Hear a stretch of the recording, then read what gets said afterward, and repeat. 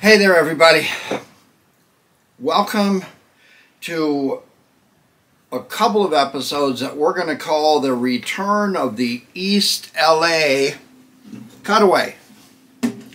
Remember this one?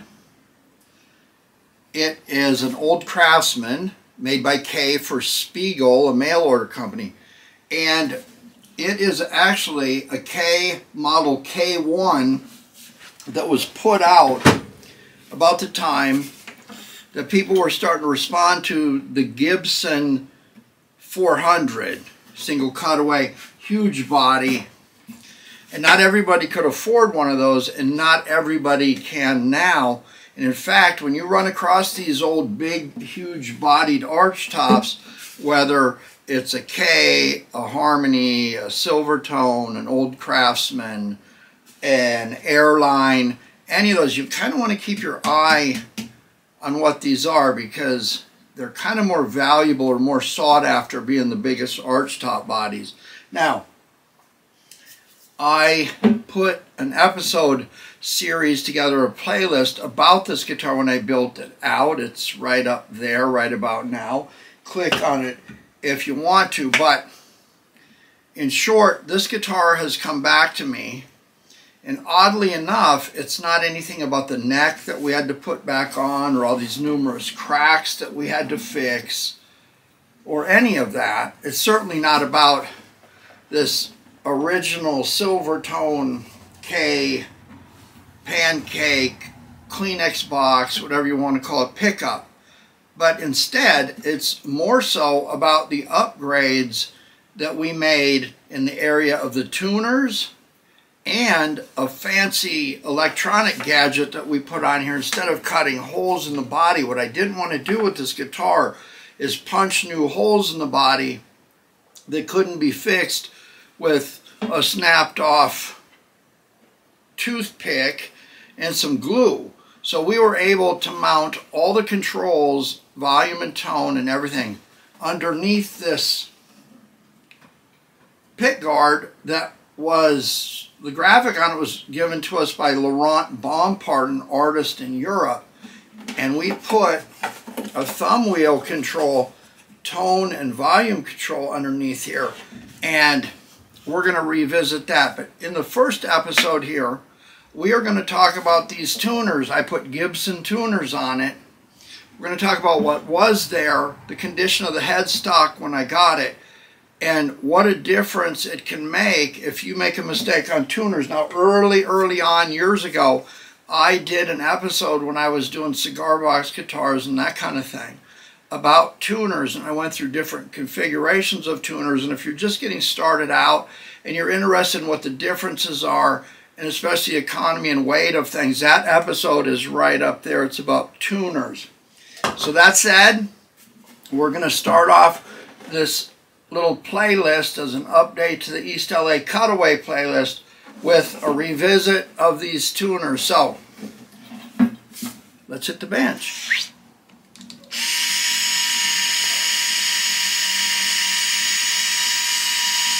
All right, we got the strings loose. I haven't told you about this tool. This is something off of Amazon. It fits all kinds of tuners up to and including Grover Imperials. It is padded. It works great. And this thing, this Milwaukee pistol grip, this comes in handy for all kinds of things. If you want something on your Christmas list, this is probably the one. You know what? I think I'll give you a link to these products below. Anyway, now that we've got everything loosened up, let's talk about what happened here.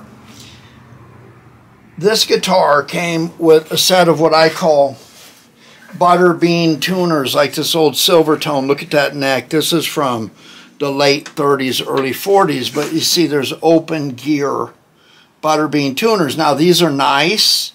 They're original. People would say, hey, leave them on there. But I'll tell you what, people start putting big thumper strings on these.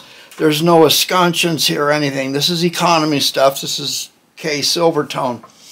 But whenever I'm going to redo something like this, what I'll do is I'll pull these off, I'll leave them with the guitar, and I'll try to upgrade to what I consider a better set of tuners.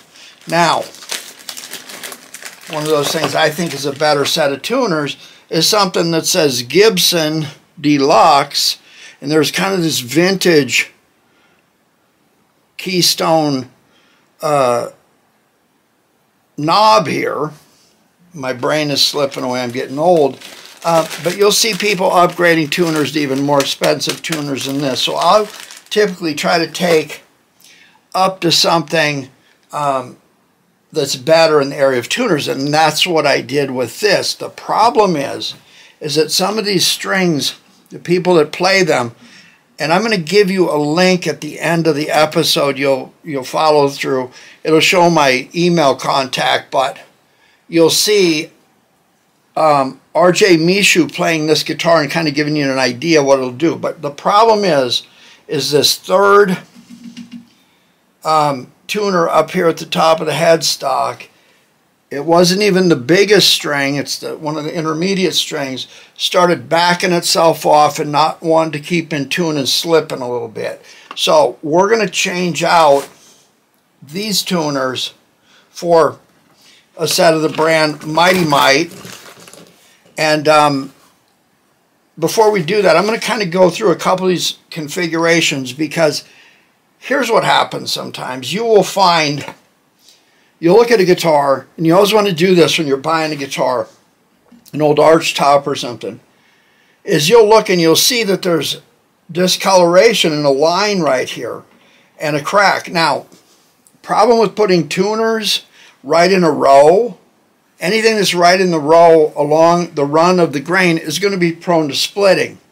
So let's say I put a set of tuners on here, and the tuner is just a little bit bigger, and instead of working them out, I drive them in.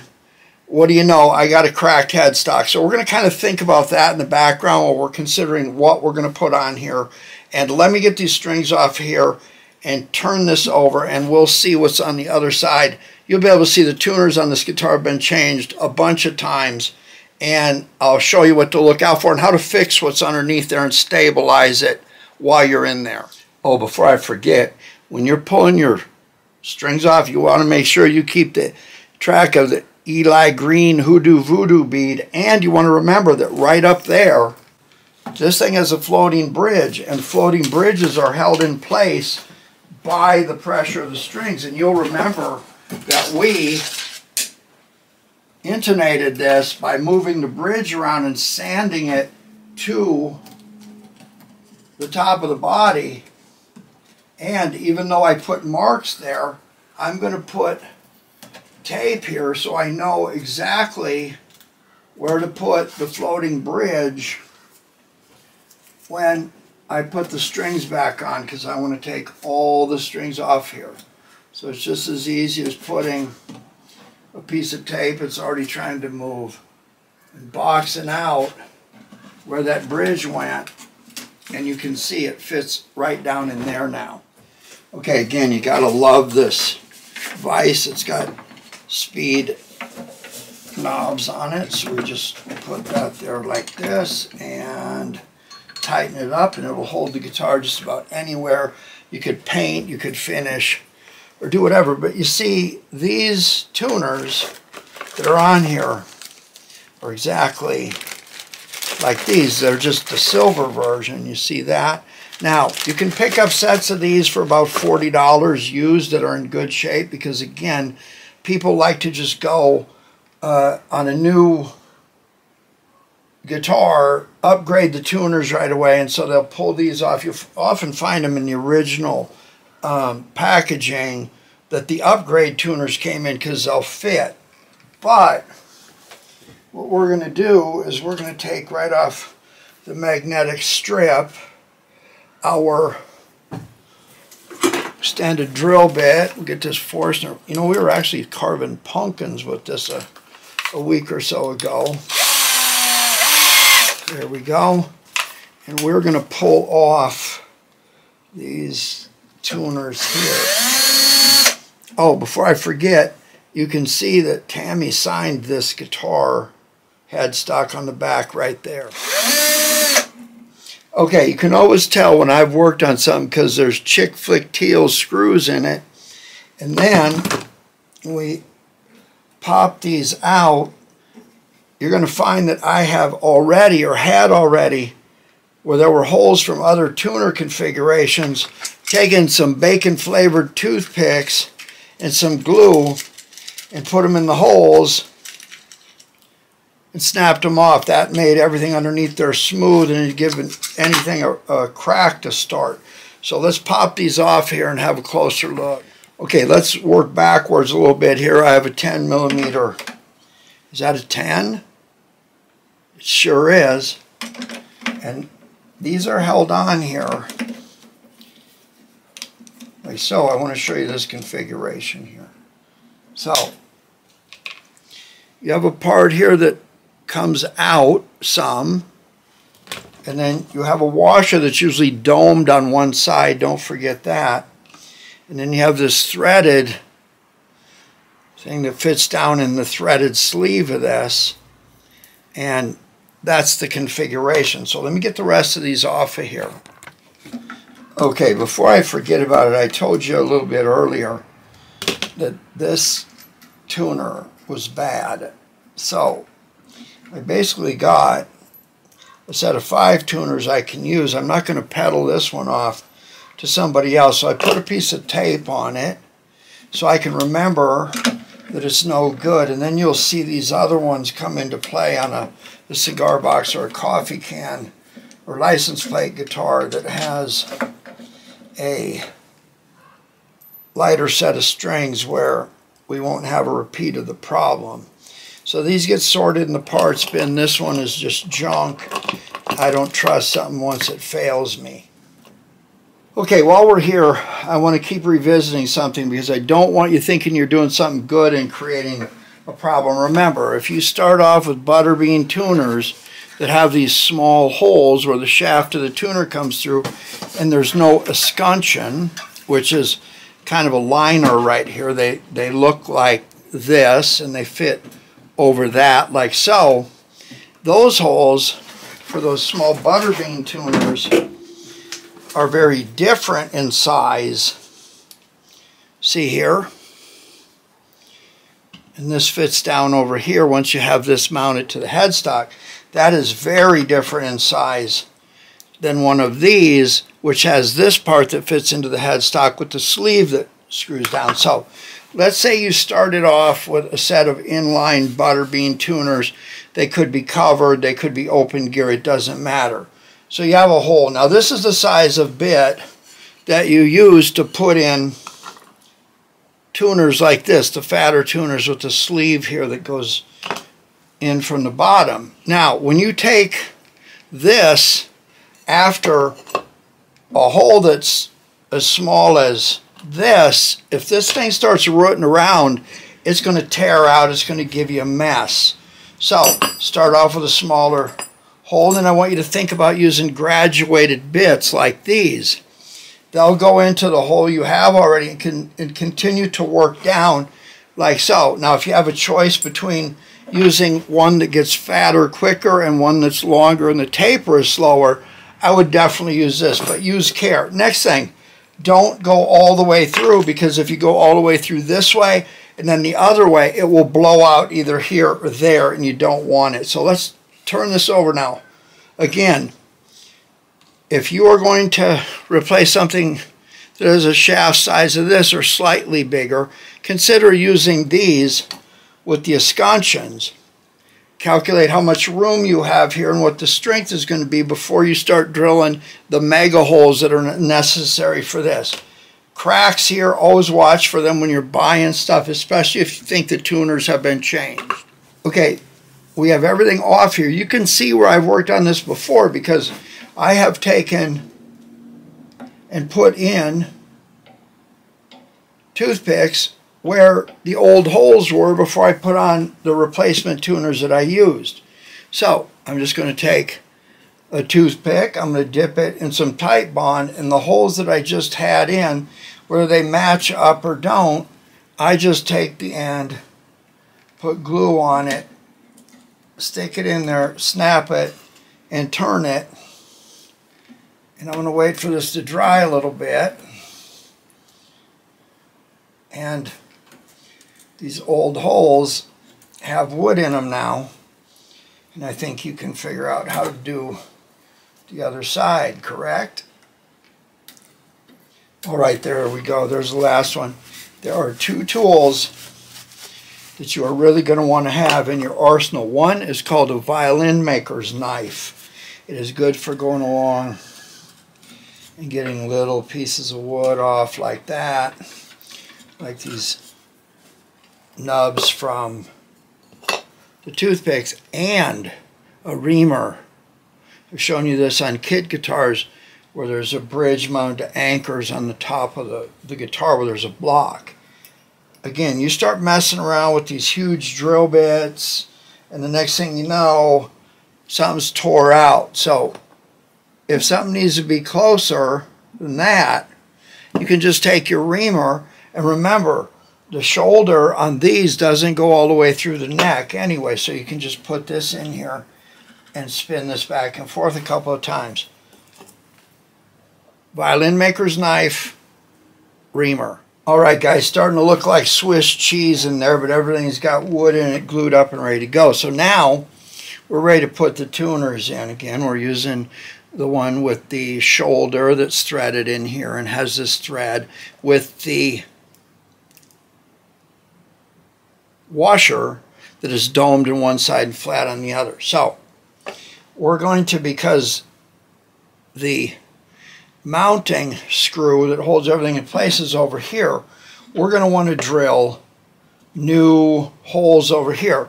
So let's just take our drill and start drilling through. No mistake, because here's the bottom line. If you use a bit and you're not paying attention, you go all the way through. You don't want that.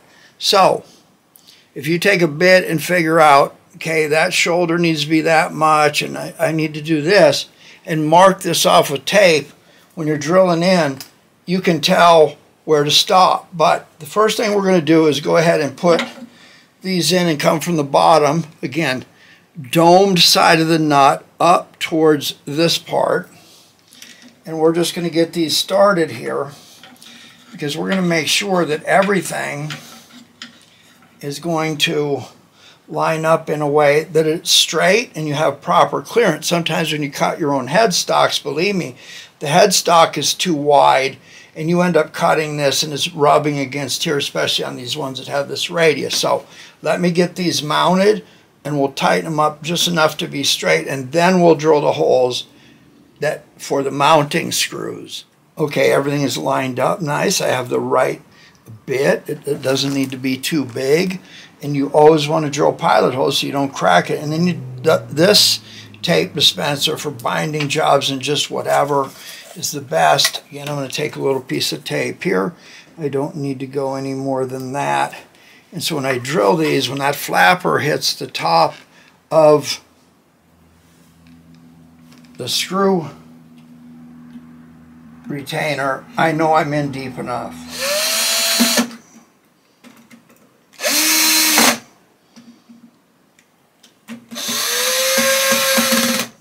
All right, now, if you don't care for this Swiss cheese mess and you want to hide that, you can use any number of these furniture scuff markers, golden oak, which is light, dark walnut, which is kind of like this, and red oak. So there's a number of ways to mark these up. I don't care to do that.